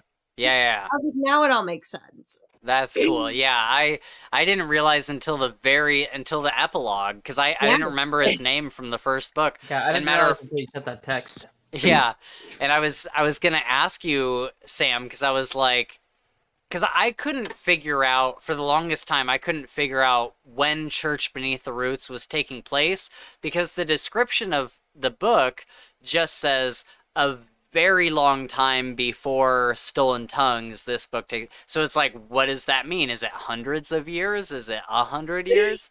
Do we see Onway in Stolen Tongues? Because doesn't T-Way take Felix to his dad? No, I don't think he takes him to his dad. I think he says he wants to consult with the other elders of his community. Right. And the only reason I immediately knew who T-Way was is because I had physically read the first book. Yeah. And the way it is spelled, they gave you a phonetic right next to it. So I was like, oh, T-Way. Okay. And for the next 30, 40 pages, I kept saying T-Way, T-Way, T-Way. Like, that's how it's pronounced. So that's the only reason when I was listening to the second book that I immediately knew. I was like, oh, T-Way. Okay, because cool. I had tried so hard to stick in my head the way it was pronounced versus the way it's printed.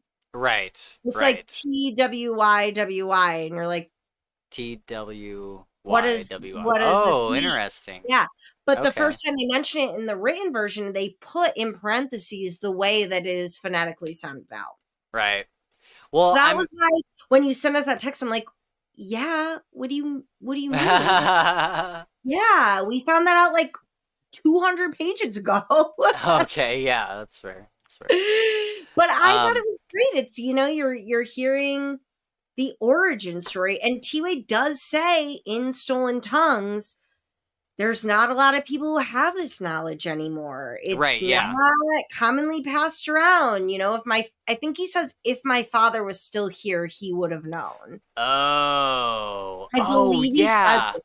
Imagine if Onway was there during Stolen Tongues. That'd be such a different story. Well, sort of. He probably still wouldn't know exactly what to do, but the great crossover was the accidental sage knowledge that passed along to Felix in Stolen Tongues. Yeah, because Sage helped a little bit in Stolen Tongues, right? It wasn't like a cure-all, but it wasn't, helped, right? But it was like a deterrent. And then you find out where that came from, because when T-Way gives it to Felix, he says, I don't know, my father always said this would work, Yep. And then you find out in Church Beneath the Roots that he accidentally sets the sage on fire and the being reacts so abysmally to it. And then you're like, whoa, that's how we got that in Stolen Tongues with the sage necklace. Nice. Did you notice any other big connections? The Jennifer one was a big one. So when one of my big hangups in Stolen Tongues was, if Faye's family had so many issues in this cabin, why would you ever gift them a weekend away in this cabin? Okay? Yeah, did that get explained in this one? Yes. Okay. They explain that after so long, they thought everything would be okay. It had happened to Faye when she was younger, being there, which, by the way, I really hated that the whole thing with Stolen Tongues was that, Faye's mother was pregnant and she lost the child. And so family makes 5, and that's what the 5 was. I was so annoyed about that. Really? I was like, are you effing kidding me? This is I kind of liked that twist. I hated it. Spencer, I hated it. I was like, this is the stupidest reasoning. Her mom was pregnant and lost. I was expecting so much more, and for that to me was a letdown. Okay. Interesting. But when we found out in Church Beneath the Roots, the backstory of how it had haunted the family that had owned the cabin before, I did find that interesting. But no, my big thing with Stolen Tongues was, why would you have ever sent your children there if you had these major issues Yeah. when you were there? And they tried to explain it away as, it was when she was a kid. We thought it was a bad nightmare. Like, we didn't think anything would happen. We thought it would be okay. But then it gets revealed that there's more and more and more. But you haven't been there in 20 years, okay? And you thought to send your daughter and her fiance to this cabin of horrors that your husband had terrible nightmares about, like, his war buddies that had died gruesomely. And you thought, let me send my daughter and her fiance there. Like, that's okay. Yeah. Major problems with the first book was, I don't understand how we got to this place in the first place. Sure. Yeah, I would say I had a similar thought. Yeah. But so did it explain, did Church Beneath the Roots explain why Jennifer sold the cabin to them? They did not, but they told you that Jennifer was someone who knew the basement existed, went down there and cut off her hair and put it in one of the weird jars and then walked through the doorway. And then she made it back out of hell? She had to have. Yeah. Yeah, I'm so lost. Up with her, like, proctologist husband or whatever.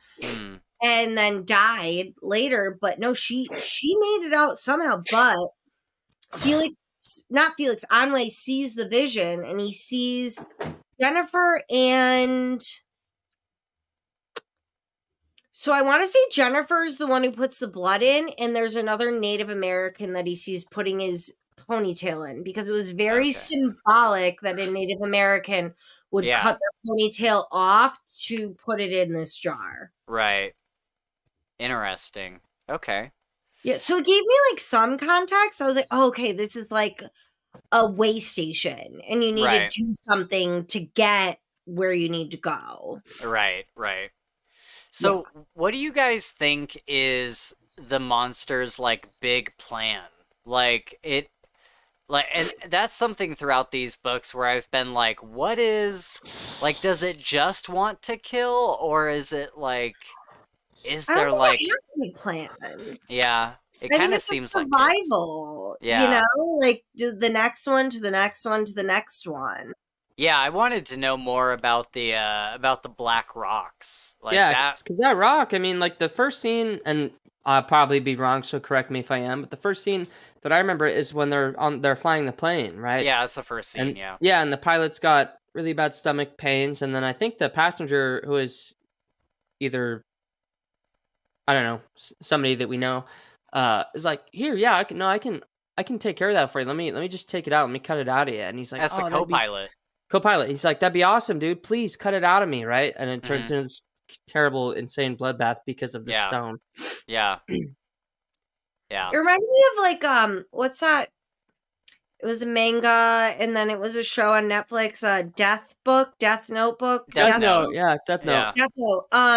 It reminded me of that in a way, where it's something that just gets passed along. It doesn't really go away. It just finds the next victim to move on. Yeah. I would be interested to just get some more information on the beings themselves, because I think, once you, like, know what the monster is and you know what it wants and stuff, it kind of becomes less scary. But there's part of me that would still love to know, like, what exactly this thing is. Like, obviously it's like a skinwalker of some kind, but it's like, what is its goal? What is its, like, drive? Like, besides just murder and chaos and stuff. But it's a great monster. It's like, it's literally, I think, really one of the only monsters in a book that has scared me, because I don't get scared by books, like, at all. And another great one that does this is the one by Ronald Malfi, Bone White. Yeah, that has a fantastic kind of monster that's just, like, kind of maneuvering and moving throughout everything. Yeah. And it's just, like, terrifying. But in this one, the monster, it's so incorporeal, and you don't really know what its rules are, and you I think anybody can be affected at any time, and it just feels like it's everywhere, and it's going to be right around every corner. It's yeah, so good. that's a cool thing I've found from like, like every region has its own mythos, right? Hmm. Greek mythology, Norse mythology, whatever. And I find that like Native American mythology is so like diverse, and so Hmm. there's so much of it out there that's been believed for such a long time, and Yeah. different uh daemons, different stuff bad things that could be out there, and the reason why they're out there and how to fix that. I feel like it's probably like the biggest wealth of like, I don't know. I would much rather read Indian mythology than I would like Norse mythology. Sure. Yeah. Like because Yeah. I feel like it's a lot more like true to where we are. It's like I Hmm. don't live in Europe. Like I live where the Right. aliens live. Like this is where they were before I was. It's like Right. we came after. So like whatever Yeah. they knew what was going on was probably what was going on.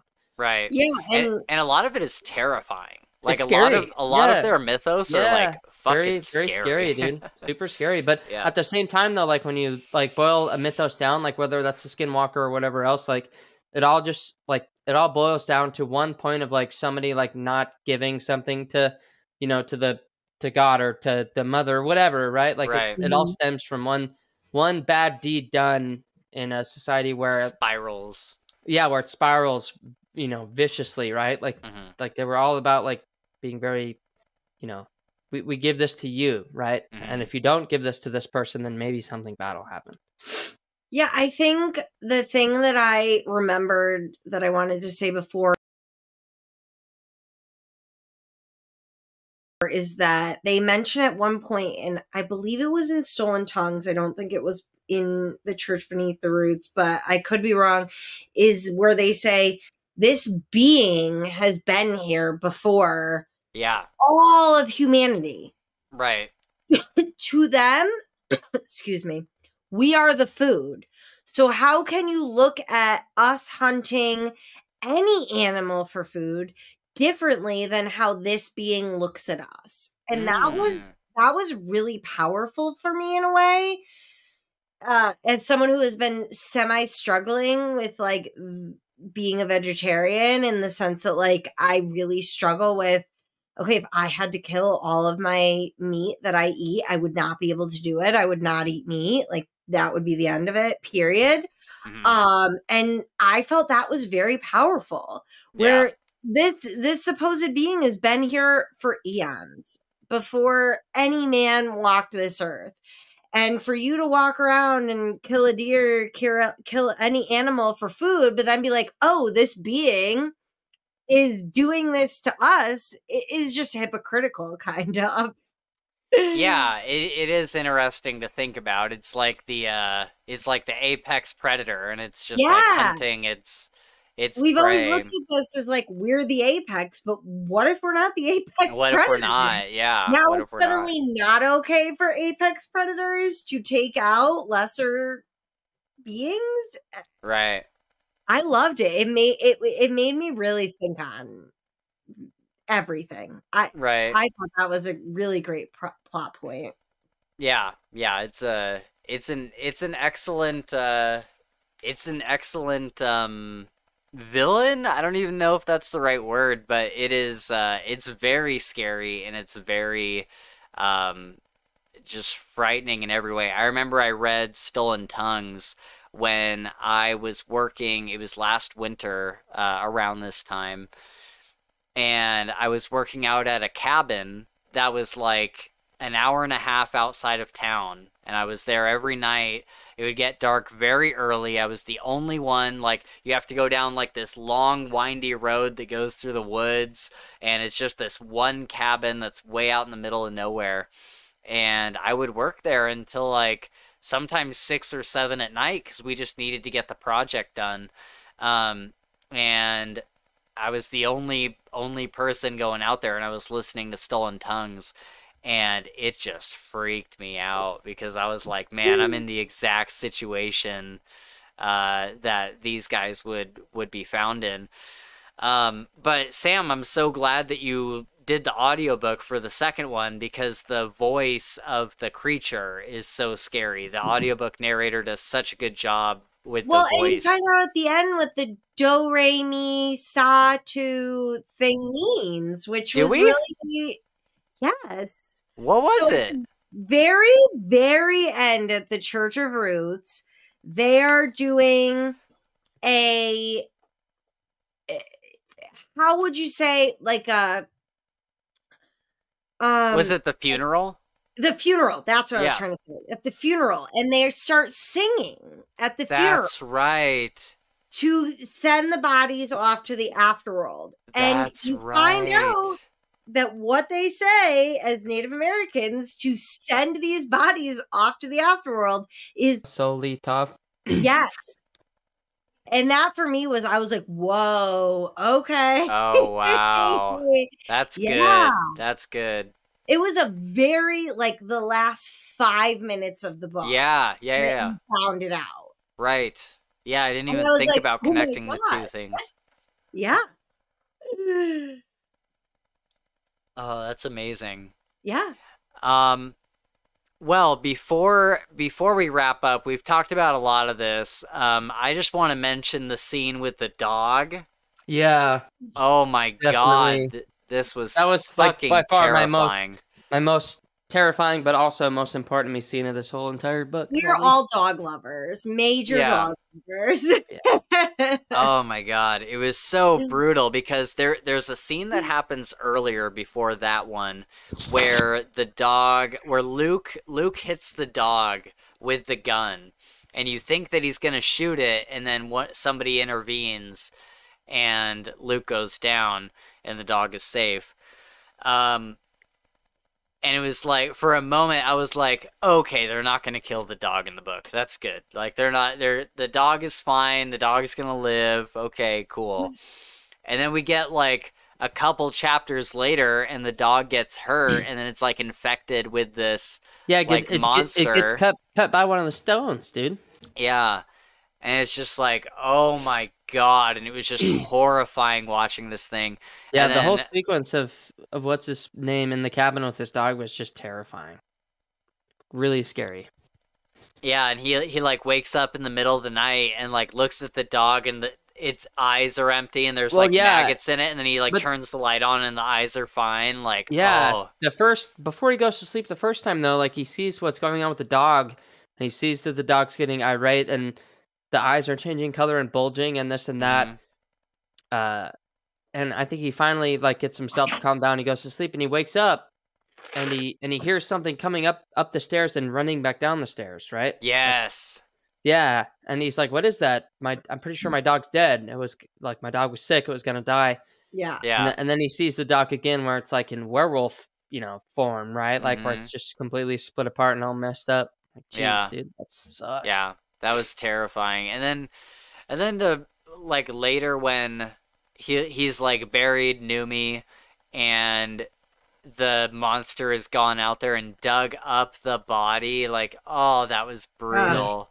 Even the scene after he buried Numi, he talks to his son, right, on the phone, and his son is like, Dad, what's going on? Like, what's wrong? And he's like, Numi's gone. I had to put her down. He's like, well, let me send Zeus out there. Like, I'll send Zeus to you, because Zeus was the other don't dog. Do that.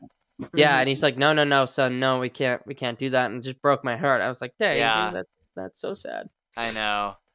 Yeah, that was brutal, but it kind of leads. It leads Voth to come over and talk to him and be like, I know what it feels like to lose a dog, and like they have like this minor reconciliation, and then later you get all these reveals from Voth that like he's the reason why they weren't allowed to like move down the mountain, like because he wanted his church job at the top of the mountain, which was a really good reveal.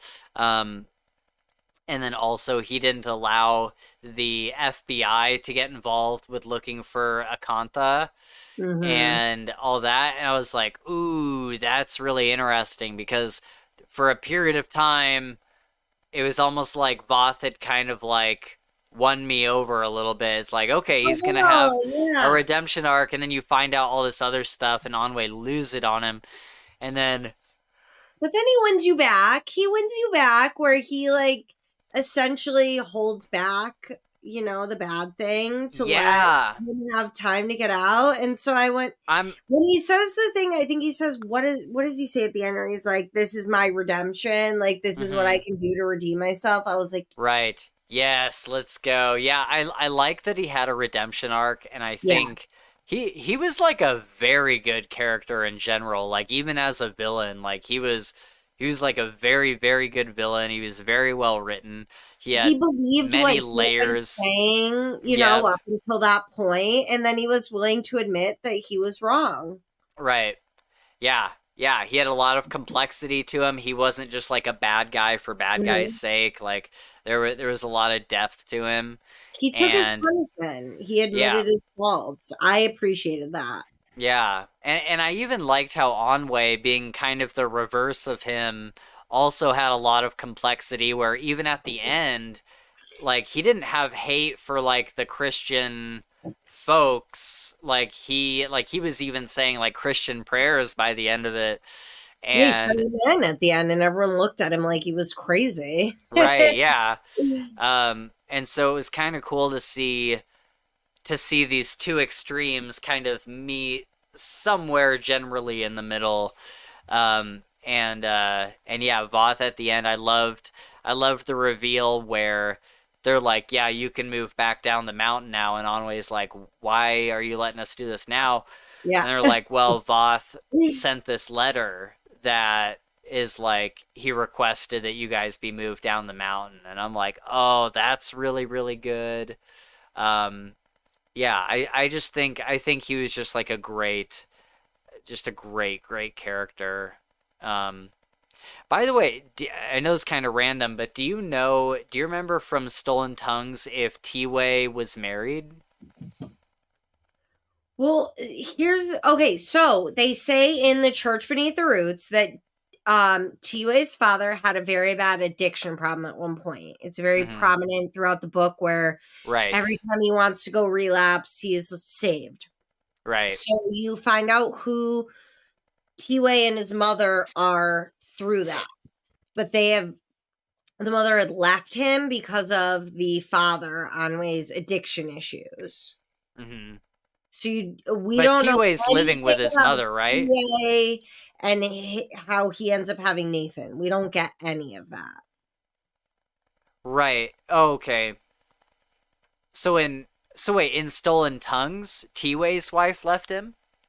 No. In Church Beneath the Roots. Right. Yeah. Okay. Onway's wife, who is T-Way's mother, left him. And that's all we find out. Okay, but what about in Stolen Tongues? Does it ever mention that T-Way has a wife or anything? I don't think so. Okay, because I was curious if it was like Angela or whatever his little girlfriend in this book. No, I would remember that. And there's definitely that nothing stuck out in that familial tree. Okay. I did like Angela in this book. I thought she was great. I thought she was a great secondary character to T-Way. I thought it was great that you found out that Onway had a brother he didn't know about and stuff like that. Yes, that was a great reveal that Akantha was his brother, and Moya had an affair with Onway's dad. Yeah. And then the priest had blackmailed Onway's dad. Yeah. That was great. Yeah, real quick before we wrap up, just the whole ending segment where they actually go down to the church, like that was so wild. Like I would not have assumed from Stolen Tongues that there was like this big underworld thing. Like that's pretty crazy. I feel like I was waiting for it. I needed I needed to know. And when they talk about in Stolen Tongues how with the Native Americans, it wasn't about like a religion as a whole. It was religion of the land where you lived. That really spoke to me. It was like, no, it's not just like blanket religion. It's here is where we were and here is what we dealt with. And that's how we dealt with it. And I loved that. Yeah, for sure. And is that kind of the connection, the connective tissue that you needed from Stolen Tongues? Yes. I needed this prequel. I needed it because I loved book 1 up until the end, and then I was like, what the fuck? I was like, you did not give me enough. And this prequel gave was me... it just a lacking of information about the monster that you felt was missing? Or I felt like it ended and it was like, okay, I have no information on the monster, where this came from, why it happened to them. I felt at the end of the book that I had no answers. Okay. And it really pissed me off. I really, this morning, did not want to listen to Journey Through the Roots because I was so goddamn annoyed. And I was like, Sam, this is going to give you the answers. Just do it. Yeah. Just do it. And it did. Interesting. It fulfilled every question that I needed answered, personally. Yeah. That's so funny, because I'd have to go back and watch our episode or something, because I distinctly feel like I was very satisfied with the ending of Stolen Tongues. That's funny. Well, if nobody else has any spoilery thoughts, let's go into kind of final thoughts here. Do you guys think we get another book? I don't think we need it. After this, I don't think we need it. I think this was personally what I needed, and it gave me everything I needed, and I'm good with walking away from it. Yeah, I think that's fair from Sam's perspective. I don't know if it would be cool to get maybe something that is similar but later on, or even like kind of more interim to the Church Beneath the Roots, I guess. Yeah. I don't know. I wish I would have grasped onto it better than I did, because I really want to like it and I really want to enjoy it. So it's kind of tough to say, like, hey, I don't know where you need to come in to make the awesome thing for me, but I'm sure there's a time that will happen. Yeah. Did you feel like we got all the answers from this book, Gabe? From the Beneath the Roots? Yeah. No, I don't. I feel like there's a couple of reveals where I was like, oh, okay, now that makes sense. That's it. I feel like we got the reveals we needed, but we didn't get like the only reveal that I saw that was like, oh my god, this makes sense, is when he calls them the Stolen Tongues. Like Luke calls them the Stolen Tongues. I was like, makes sense, right, for that thing we're about to read later. But no, other than that, I didn't really understand. Like I guess I got the lore side of it, but I was like, for a story side or story position, I was like, I don't know. It was just another story set however many years before. Yeah. We didn't get, even though we got to go down into the cave and we saw everything we saw, we didn't get answers. We absolutely and I think did not get answers. I think that's kind of where it leaves me, is like, I think another book would be great. They would so where would you want this third book to be, though? Because That's the prequel, we got the story. It's like that's the question, is like, do you do a prequel to the prequel, or do you go after Felix and Faye? And I think at this point you'd have to go after Felix and Faye, because like, I want to see the monster defeated 100%, or at least like defeated, and then maybe at the end of it, like, but maybe it's still out there. Not only that, you want to see the people like get to the point where they can defeat the monster, right? Like where they know they're gonna win. Like, listen, we have it by the teeth here. We know what to do. Let's do it. I want to figure out how the monster is defeated. Like, I want to know the mechanics of how you get rid of this thing. And maybe you don't. Maybe you just like contain it forever. Like, you find a way to like contain it. But because if I remember correctly, and people may correct me in the comments, but if I remember correctly, in Stolen Tongues, he doesn't defeat it, but he gets it out of his wife, and that's kind of the goal, right? Yeah. And so I would love to see somebody else take on this being, the Skinwalker, whatever, and really figure out what to do with it. Yeah. Because I don't care about that. Oh, really? Yeah. I'm very much like looking at this in the Paranormal Activity sense of I don't care. I just want to know what started it. I don't care about what completed it. I need to get to the root of how this all started. Okay. That's all I care about. And you pretty much got that in this book, you feel like? Yeah. Except I don't know. If they were to do if he was to do another book, I would want him to go back further to where this all started. Even if it's during the time where our Earth is wild and there's no humans. And personally, that's what I'm interested in. Interesting. Okay. Yeah. I don't care if Felix and Faye defeated at this point. I don't give a fuck. I need to know what happens from the start, okay? Yes! Beginning. I need to know how this all began. What was the catalyst? Like, that's all I care about at this point. Yep. I like the beginnings. I think it's enough for me to know that it was like something that was like millennia ago. These are like ancient beings that do this because that's just what they've always done. No. For me, those ancient beings that have done it for millennia though are so powerful that you can't beat them, dude. Yeah. How'd they get here? Why are they doing it? Why do they? They're just so good at it. They've been doing it forever. You got to find that. I don't know. Yeah. Yeah. I think for me, like I want to see the end to the story, but also I feel, just as, okay with it just kind of ending here and Felix Blackwell going on to something else. Yeah.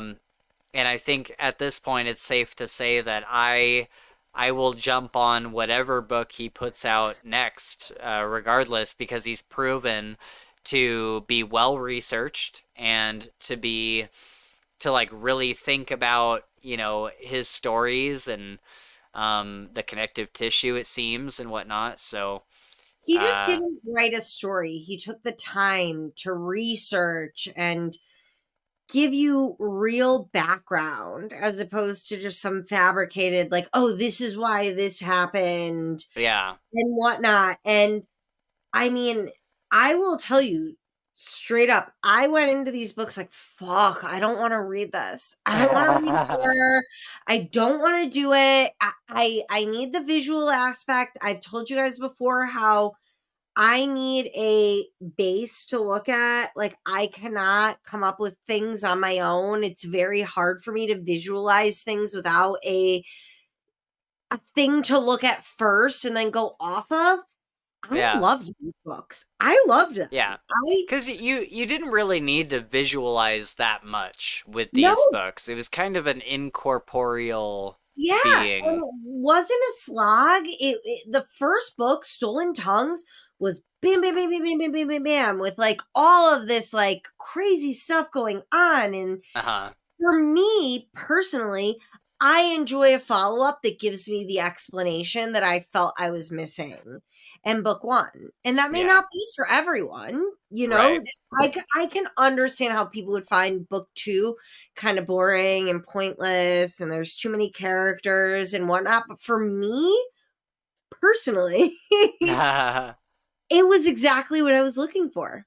I'm so glad. I'm so glad you had a good time with it. No, really, thank you, because these are books I would have never picked up on my own. And you can ask my husband. I said to him last night, I looked at him, I go, I didn't want to read a horror book. I didn't want to read this. I go, I want to watch something. I didn't want to read this. I go, I just blew through this fucking book. I go, it was amazing. And especially, this is a prejudice that I'm sure many people struggle with, where when you pick up a self-published book, you're like, I'm only... Was this self-published?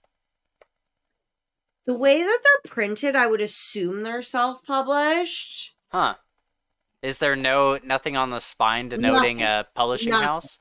Interesting. And so when I went to order them, I'm like, oh God, these are self-published. Like, okay. Like, all right, it is what it is. Phenomenal. Sam, we're gonna get you super into self-published books because we've read some 10 out of 10 that blows some trad pub stuff out of the water. Mm-hmm. I am not like an immediately, oh, it's self-published, I'm not going to read it. Like, absolutely not. Like, I read Zodiac Academy way before it is now becoming this big thing, and it's not going to be self-published anymore. This big publisher is picking it up and whatnot. I have no problem with that. Also, the idea that my self-published versions are going to be worth hundreds of dollars. Regardless. But it is a terribly self-imposed mental thought where I'm like, oh, it's self-published. Sure. You know what I mean? Like, your initial reaction is there's a knee-jerk reaction.